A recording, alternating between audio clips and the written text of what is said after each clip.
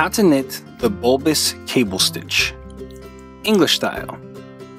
For this tutorial, you will need a pair of knitting needles, 2 cable needles, and a ball of yarn. Special thanks to our sponsor Knit Out of the Box for providing today's yarn. Today we are using their machine washable merino lamb's wool in the color graphite. For this stitch you'll need to know the following techniques: knit, purl, cable 6 left and right, which is a special cable abbreviation we will cover in this video. This cable stitch is worked over 6 stitches on a background of reverse stockinette. Now, like all of our cable stitch techniques, we are not going to include the instructions for reverse stockinette. You can find that on our website. We'll only be covering the stitches that the panel is worked over.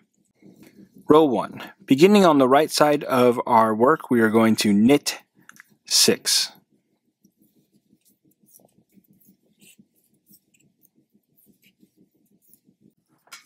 Row 2. We're going to purl 6.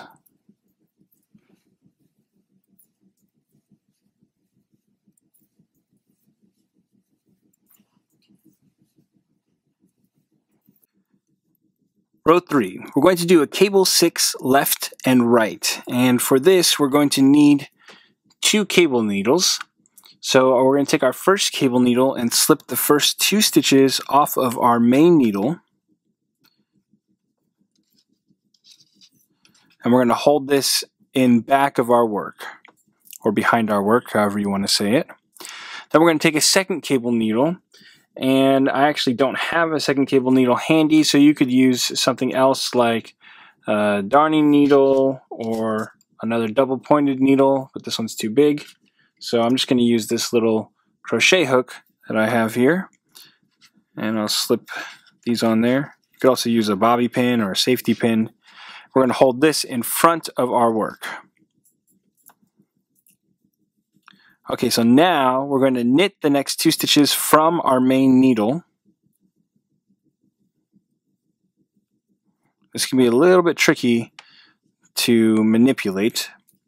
Then we're going to take the stitches from our second cable needle, in this case our crochet hook, and we'll knit those off of the needle. But here I'm just going to place them back onto our main needle, and we'll knit them from there.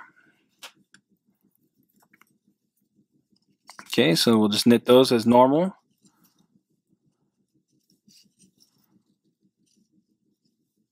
Alright, now we'll knit the 2 from our first cable needle.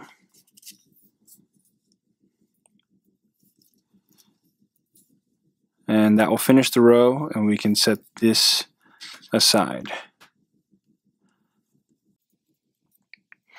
Row 4, we're going to purl 6.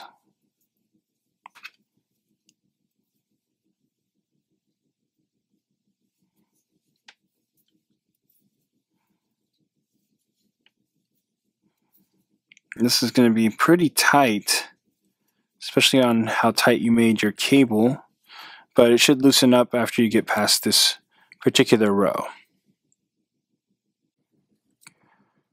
Row 5, we're going to knit 6.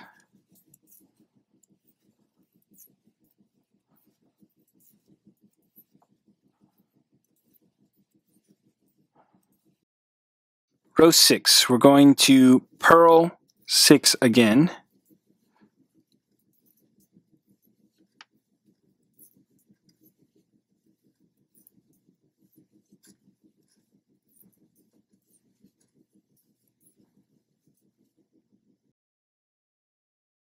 Row 7, we're going to knit 6.